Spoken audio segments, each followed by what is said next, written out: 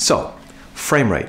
Frame rate is something incredibly important for all animators out there, and is as important as knowing how long does your animation take for you to perform the action that you want to do. Now, if you animate on the wrong frame rate, your animations are going to be either sped up or too slow.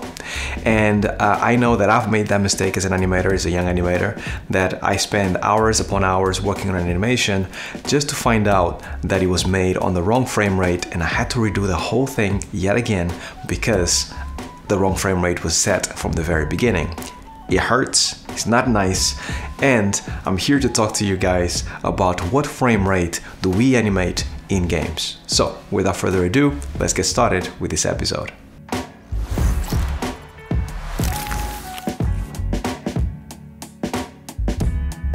Alright, welcome to another video, guys. I hope you guys had a great week. My name is Harvey Newman, for those that don't know me. I have been in game development for over 18 years now, all in all, and I absolutely love making games, and I've been an animator for the most part, most recently an animation director, and I like to use this channel here in YouTube to share my passion for animation and game development, and hopefully share a little bit about what goes on behind the scenes with you all, so you're very prepared for when you get into the industry, or if you're just curious about what goes on behind the scenes. Now, in this episode, obviously we're going to talk about frame rate, but before I get started, I would like to tell you guys that I have an animation mentorship for all those that are interested in knowing more about animation or want a helping hand.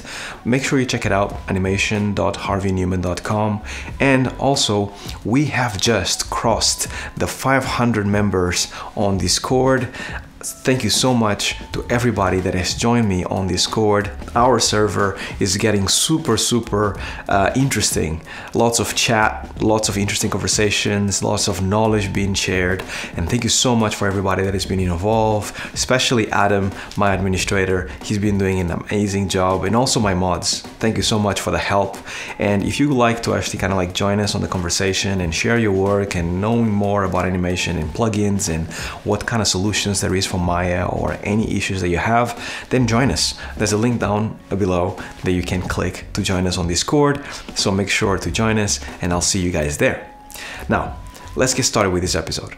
So, frame rate. As I mentioned in the beginning, frame rate is incredibly daunting, and if you actually are using the wrong frame rate for any project you use, then you are going to be 100% in the bad books for your lead or director or supervisor or whoever is kind of like dealing with you, because it's such a basic mistake to make, and most animators that actually find themselves animating on the wrong frame rate feel quite embarrassed. Now, frame rate depends on what medium you're working on, so if you're working in film at this point in time, most likely you don't have to worry so much about it, because most films are made on 24 frames per second. Maya by default, when you actually boot up Maya in your animations, is also already set by default at 24 frames per second, so you're good to go. You probably never have to think about this, because it doesn't matter what Maya you use, it's just good out the box, so it's all good.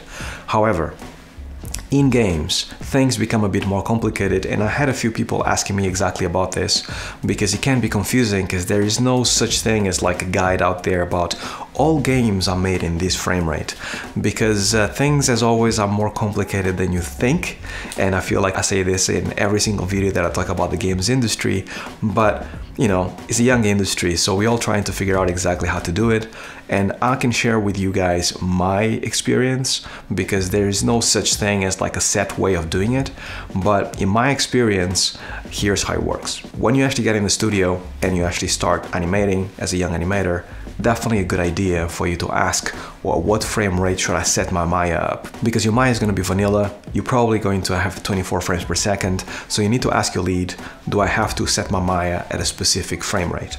Now, 24 frames per second is definitely not going to be the one that you're going to use for games. The one that you're going to use for games is either going to be 30 or 60 frames per second. Now, 30 is more popular, but 60, there's a few studios out there that do it at 60. Now, why 30 and why 60? And reason being, to actually say it in the shortest way possible, engine, right?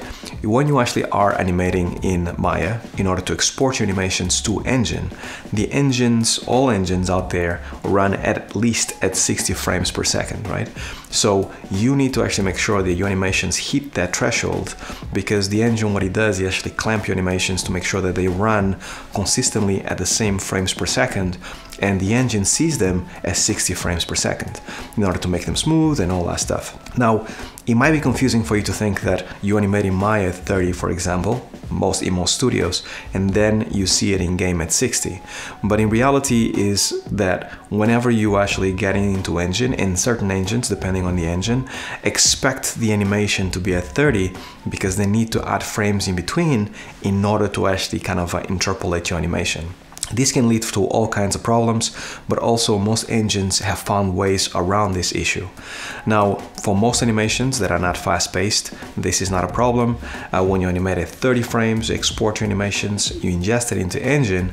Normally there is things, especially if it's an engine that is really well put together, like Unreal or Unity, there is ways for you to actually make sure that whenever it gets ingested and it gets to turn into 60 frames per second, it looks pretty much one-to-one with no problems.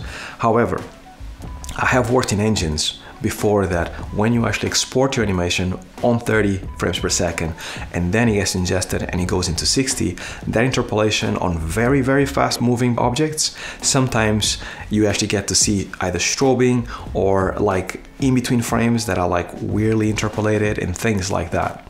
But either way, if you find this issue, that is definitely something that you have to take upon your leads, your supervisors, and they need to take it upon the coders and people that actually are dealing with the engine behind the scenes, because those cases are rare and most of the time it kind of works well.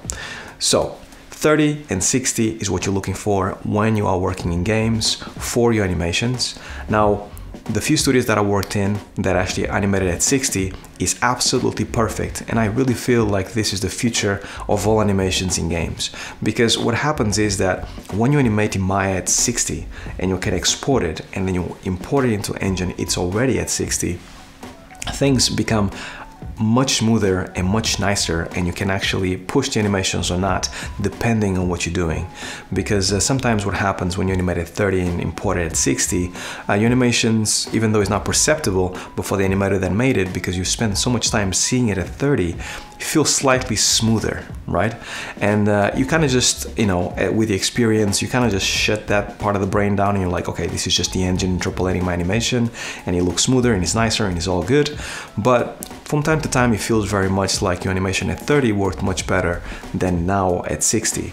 So whenever you have a match between your Maya and your engine and they are both exactly at the same rate, it works much better, because if you actually want to push animation, or you want to have held frames for a little longer or anything of that sort, when you do it in Maya, you know that you're going to get exactly the same result in engine, and I think that is much better for the animators out there. Now, that is the minority of studios out there, unfortunately, but just know that you as an animator have to get used to working on one or the other, and either of them is going to give you really good results in engine, and it should be one of the things that you set and forget. Just remember that you have to ask before you get started in your Maya, because otherwise you're going to look a little bit unprofessional whenever you actually have to redo the animation. If it's at 24 frames per second, then you have to redo it again at 30. It's not a nice feeling. I don't like it, and I hope this video helps you guys to not make that mistake like I did many times previous. That's all I had for you guys. Now, if this video was actually of use to you, then consider subscribing down below and hit the bell button so you don't miss any more content like this that might be useful to you. And then if you know anybody that actually would like to actually know more stuff about game dev or animation, then feel free to kind of like, you know, send them a link to this channel, hopefully spread the word, tell a friend, all that goodness. I cannot go away without mentioning my Patreons. Thank you so much to everybody that has been supporting me over the months, or for my YouTube channel. All the money that I get in my Patreon goes to this channel. I have a new tier now that is even more supportive of this channel, and then I have things like meeting up once a month, giving away stickers for my Patreons, thanks, and many more stuff. So once again, there's a link down below that you can check out some of the stuff that I do on my Patreon. And that's all I had for you guys. I hope you guys have a good week, and until then, stay well, stay safe, peace.